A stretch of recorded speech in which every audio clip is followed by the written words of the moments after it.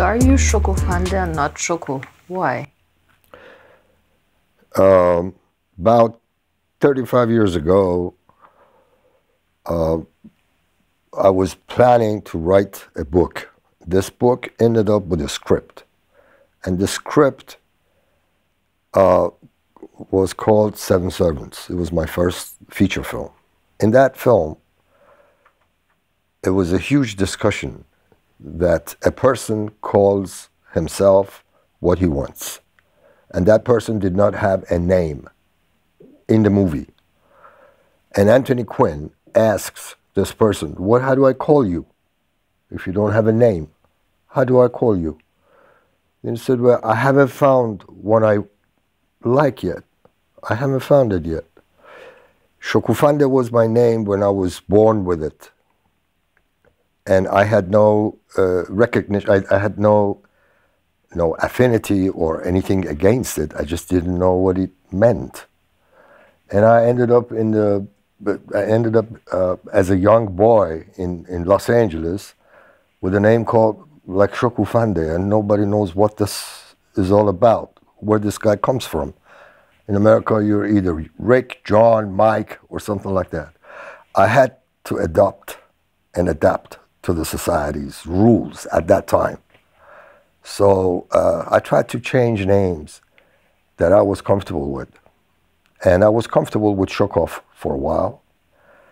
And then I ended up recognizing that what I am comfortable with might just be not as comfortable for many other people who would not match me with that name. Anybody would hear Shokoof is a Russian, and I don't look Russian, or not ordinary Russian. Mm-hmm. So I had to always, again, explain to everybody that I'm not a Russian. And that was exactly what I had to go through when I was in the States. I was trying to tell them it's just an Iranian name.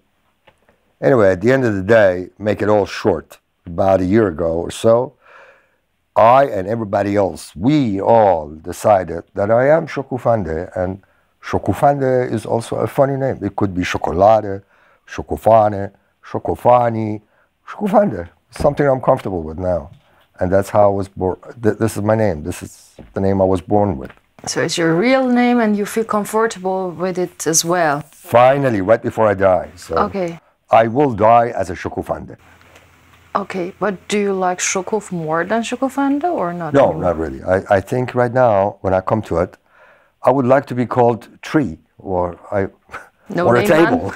All right. I don't really care. Or okay. Hey. But I think it's one of the complications on the face of this planet. The names. It's really, nobody thinks about, why do we all have to have names? I knew a brilliant girl that told me one day why numbers end at 9 as one number. And I never came to it. That girl sits right in front of me right now. And that's exactly what I still think about. Why do we all have to have names? People have names, yeah. I know your works, arts, movies, scripts, and now you have musics. How did you came to that? Also very professional music. How did it happen? When I was 4 or 5, I used to sing under the shower in the bathroom. And my father used to say, that boy can sing. He just has to learn how to do it. Believe it or not, they even thought maybe to give me singing lessons when I was about 5 or 6 or 7, that young. And somehow somebody somewhere thought that the quality of the voice was okay, but the guy cannot sing. And cut. Next shot, I was in Los Angeles. And completely different life, different music, different people, different styles, different melodies. And I adjusted to the melodies of the time in Los Angeles. And somehow I never stopped singing to myself. I always sang. I was always singing all my life. Until one day, some guy came to me and said, Ayush, there is a producer, a very successful producer who works with Americans. You are American, you have this American accent, and somehow your voice, should we go meet him? And I said, who is this guy? What do you mean? At the time, I did not even know what rap was, but he already started with this producer had already started with a rapper in Germany. His name was Gunther Würfel. Oh, really? And this is the guy I ended up with, going to, for premiering a lot of things. And I'm thankful to him because of really some things that I never thought I'd be able to do. Number one was music. He took some examples, samples, and recordings with another friend also, some other friends as well. And we followed up. And also he's the guy who convinced me, not even Anthony Quinn could convince me to go in front of the camera. I hated to be in front of the camera. I just never wanted to be in front of the camera. And Quinn, in the midst of the shooting of the film, one day said, Darish, you know what? We don't have faces like that. You're crazy if you don't go in front of the camera. You don't know how much time you're losing by not going in front of the camera, because as a director, you would probably lose a whole year to do one film. Mm-hmm. But with that face, you would be shooting 10 to 15 films a year, and you would be so famous. You're crazy if you don't play the next film with me and don't play the role of Lenin. Whoa, he was going to play Gorky for another friend. And anyway, make that short, many years after that, I shot my first film, again with Gunther Würfel, without even wanting it or knowing it.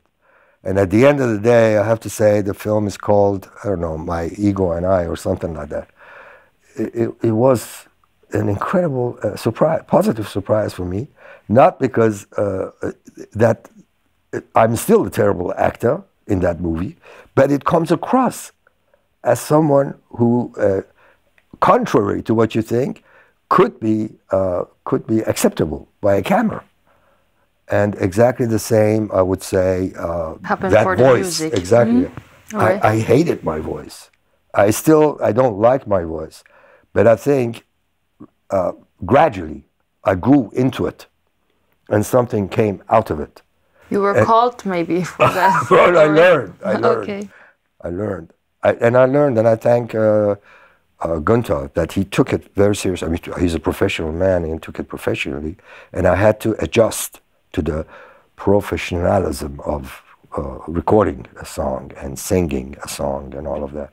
And then, yeah, one thing leads to another. Yeah, that's right, true, because your last song, Don't Go to the War, is a very professional song, and I would like that you explain us about it. Yeah. How did it and finally it came to Don't Go to the War. We'd had 11, 12 songs with Gunther, that we've had different styles, different from R&B to house, whatever, that he was mixing things up. And all of a sudden I was sitting in Berlin with a friend, an artist as well. He listened to the music that we had just finished with Gunther. I had just brought it and I just played it. It was a studio where I was with him in the studio in Berlin. And he was just saying, Darish, I mean, you can write lyrics, you can write things. Why don't you sing something about war? I said, I don't see a war now. Maybe I feel one, but I don't see one. It was last year? It was, no, 2.5 years ago. Wow, all right. It was 2.5 years ago. I said, I feel something is going to happen, but I just don't know where and when and how. What do you mean? He said, well, you know, you don't have to be so serious about it because you're an artist anyway. You mix things up. Why don't you just mix things at a lyric and write something about a war theme? And I said, okay, how do you mean? You know, not like pointing a finger and telling everybody. In fact, in the video, I do point the finger, but it starts with a little dog, and I was talking to my dog. So I have 2 dogs in Paris. I said, yeah, maybe I could talk to my dogs, not to the people. I could tell them not to do this, not to do that, or do everything he wants, but don't go to the war. And it became the main theme of this song, and it's a good song, and it's really something that I'm proud that I have done it. Great. And do you have any project for the future? Any project, music projects? Yes, I do have a project in my mind regarding musically speaking, exactly. But that's what we're talking about right now. That project, I would love to contribute a song to a positivity of a movement in my homeland and my fellow Iranians. And I hope that this song would be finished pretty soon, if we could bring it out. I am very thoughtful about it, and I hope that it would be done equally as well with that would be fantastic at this time. Gunther Warfeld, yeah, right? Times are really pretty amazing regarding the global times, the war that we got into. I mean, not we, but we're all experiencing this global situation, and I truly hope that each one of us would have some sort of moments of reasonable thoughts to unjustify, to do whatever we can,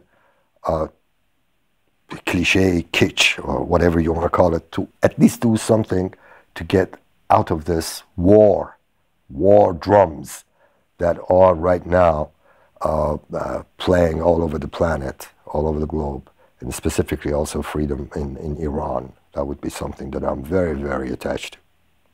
Yeah, that would be really good if you do that. And so my last question, would you please tell us which kind of your artwork do you really like more, to work in philosophy field or movies or writing, music? Wow. What is your favorite? That's an amazing question. Area. I think the best thing that I love, or I am really completely comfortable with on this planet is when I sleep and when I wake up. And when I wake up, some power, some energy tells me, this day you are going to do this thing. And I never think what that is. I always wake up with something from, believe me, it's some, no, I am not in it. Somebody tells me, today you're going to write a song, or today you're going to be nice to the cats or to the dogs, or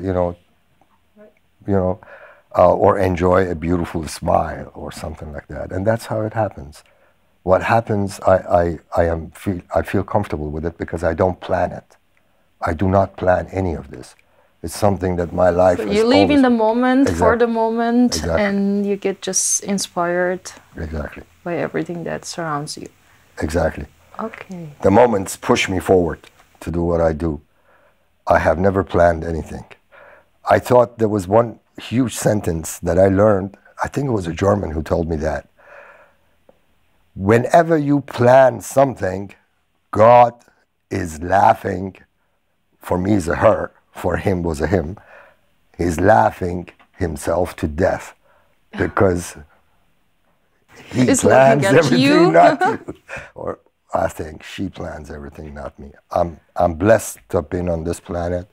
I'm blessed to have been surrounded by so much positive or creativity, and I hope that I have the same energy until the last day that I live. So we hope so. Thank you so much. Same for you. Thank you too. Thank you.